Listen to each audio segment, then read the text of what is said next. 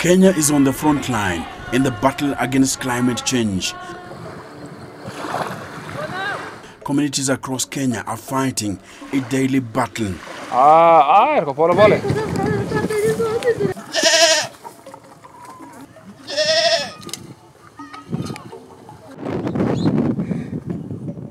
Intense heat waves are killing thousands.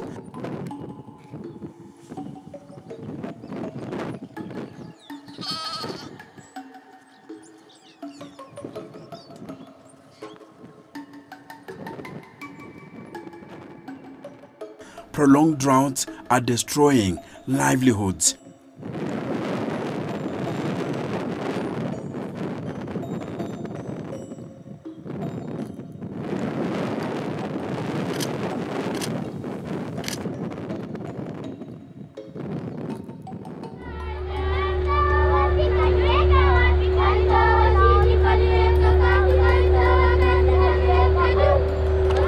While people's homes sink into lakes and rivers.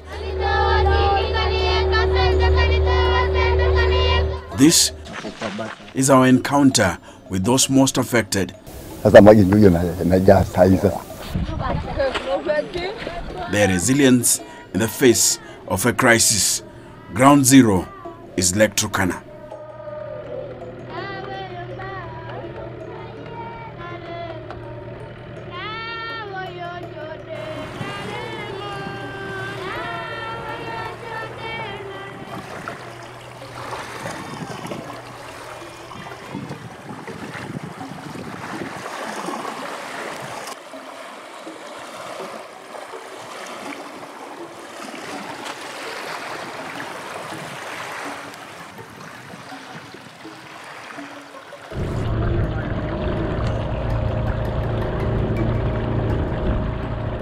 Angelina Welbor and her family have lived in El Molo Bay for over 20 years now.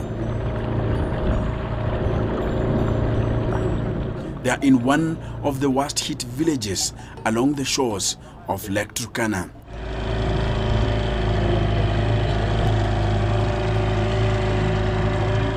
Rising water levels and land subsidence have forced families to relocate in search of higher grounds. And the remaining ones have been cut off from the mainland. Komote village, her home, is now an island. Area hii ilikuwa hakuna maji. Tulikuwa tunakuja footing kutoka Loyiangalani. Tunapitia tu barabara hapa ilikuwa hakuna maji kabisa.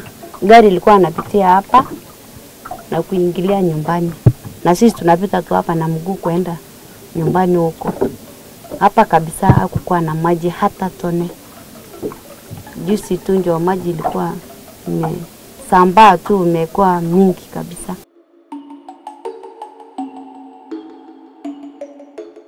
Thirty years ago, the village of Komote sat several kilometers from the shoreline and homes were surrounded by neighbors and scattered trees. Now it is being swallowed by the lake.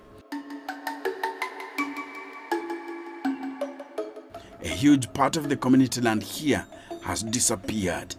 Wakati huu maji ilikuja imeraise sana, yani imekuja kama ni abnormal, sio kawaida. Tumekuja maji imetufunga. Sasa sisi tumekuwa kama watu tumewekwa tu, tumetengwa pahali.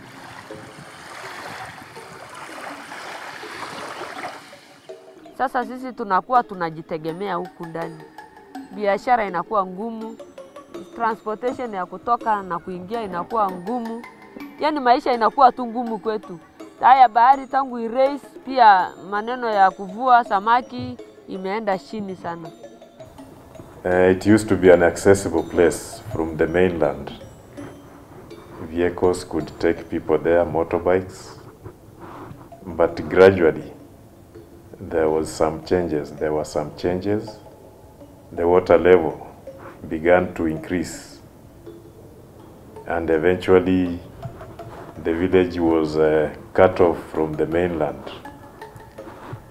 That places us several social amenities. We have a primary school, El Molo Primary School. We have the El Molo Dispensary. And we also have the church, the Catholic Church around that place. Now, when the village was cut off, it meant that people cannot easily access the place. It now implied that boats should be used to cross over from the mainland to the island now. And this has had an impact on the people socially and economically.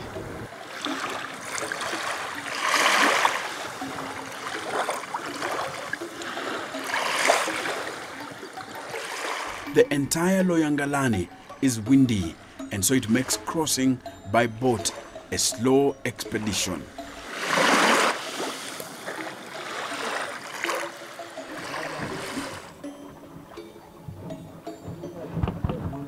For school-going children,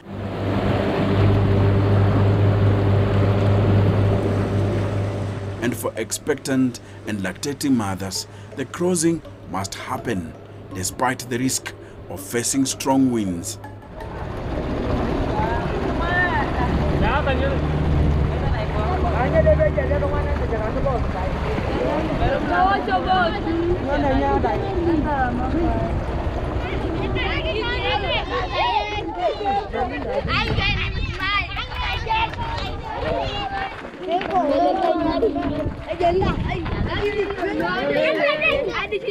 Today, it's less windy, and these children are headed for school.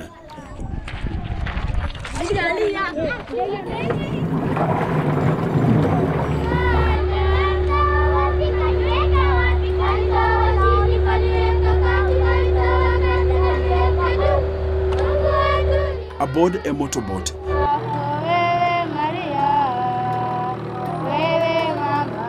they sing in praise of Mary, the mother of Jesus Christ.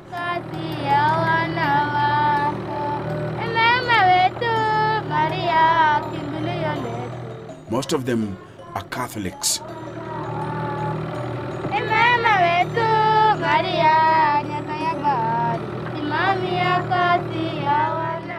Sailing across wild waters by boat is their new way to school. It's not an easy ride for these young ones.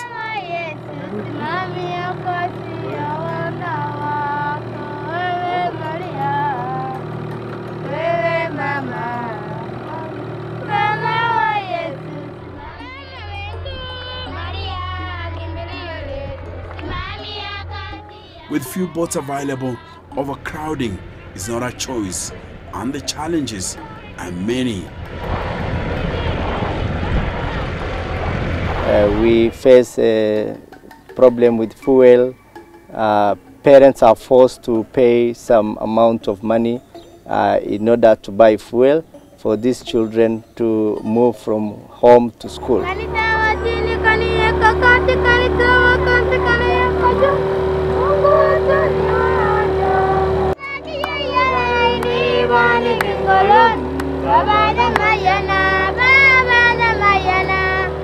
And also we have not enough boats to transport these children from school to home and home to school. And also sometimes this lake is dangerous at times because of the waves.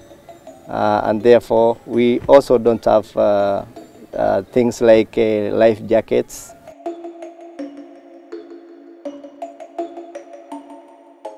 Molo Primary School has not been spared either.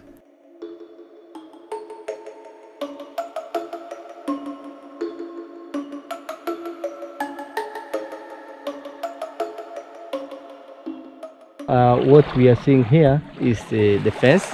We fenced the school, but now it is now inside the water. So there is no more fence there.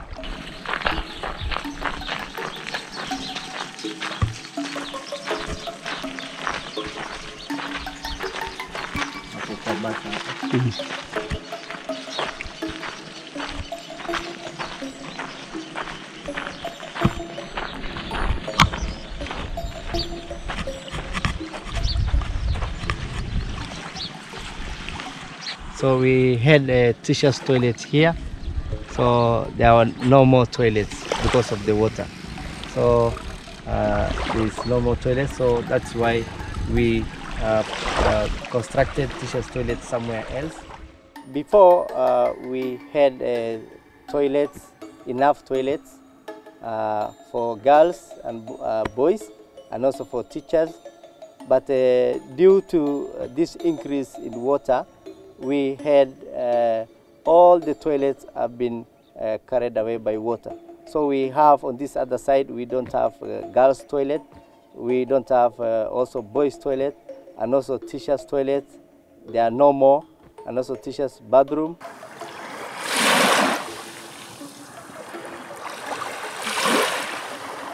In the Kenyan Rift Valley, very warm waters and silty landscape means water levels are rising faster than the global average.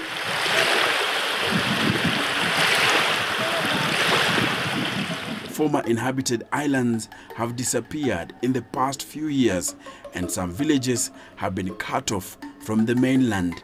We are seeing this water is not decreasing, it is increasing day by day. So we are also worried about the boarding facility for girls, because it's just near water. The water is just next to the boarding facility for girls. That is the dormitory for girls. So we have been facing these challenges like toilets. Right now, we are also worried about the kitchen.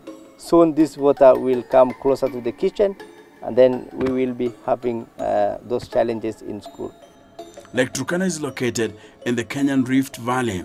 It's supplied with water from Ethiopia's River Omo through its delta and the Takwel River in the south.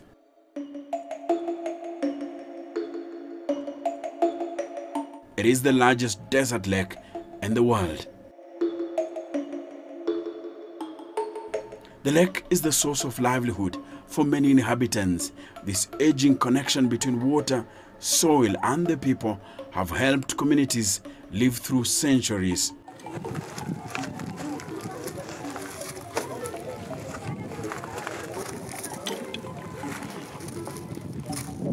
The seashore at Loyiangalani in Marsabit County is home to the Molo tribe, one of the oldest but smallest communities in Kenya.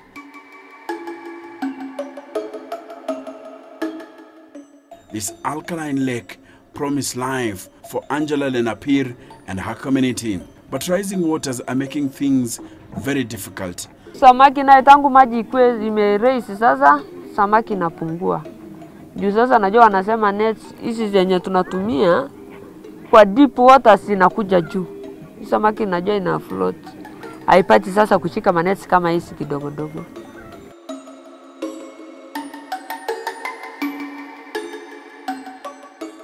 Many families have been torn apart, and if water in Lake Turkana continue to rise, everyone in Komote village will be driven out. A community that was living in a peninsula has found itself on an island. There are still people living here in the traditional quarters.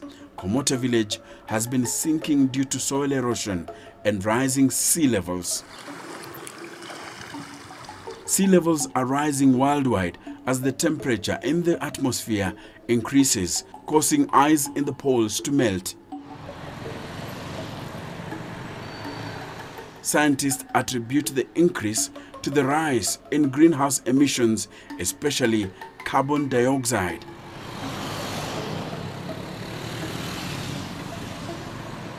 Omo River itself used actually to flow into the ocean, into the Indian Ocean, but now because of the volcanism, this has now been confined, and therefore the waters are just being, it's a basin that is just receiving water and not being able to release water.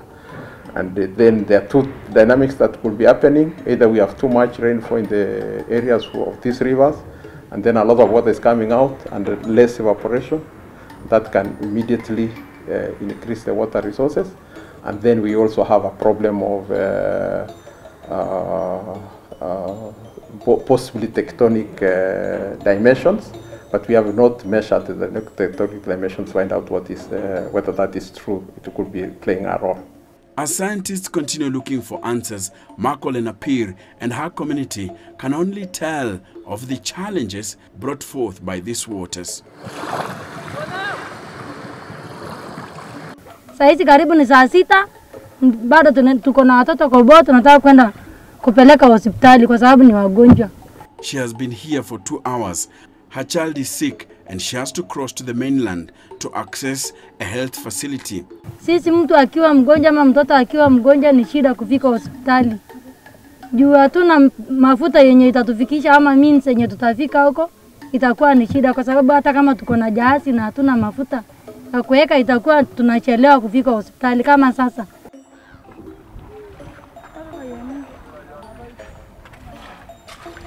Finally, fuel is brought and the motorboat can now cruise for the mainland.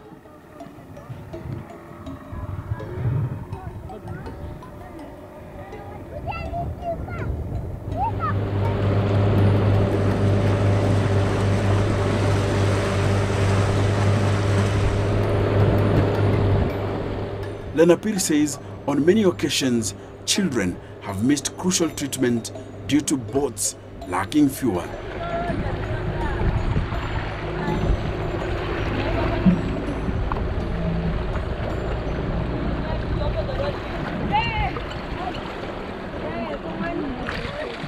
While Vision Kenya is helping villagers of Komote cope.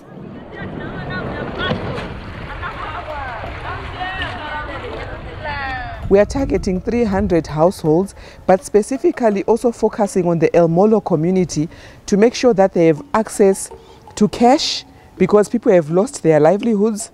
So we are distributing cash through cash transfers to ensure that they are able at least to put food on the table and use those means to start regaining their livelihoods.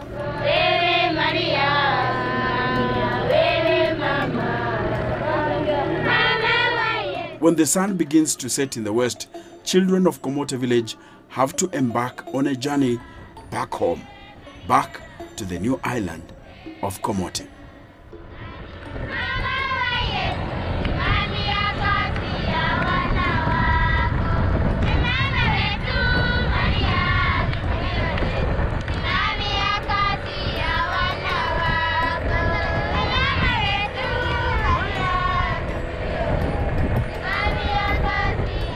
This is the Kenyan Historian.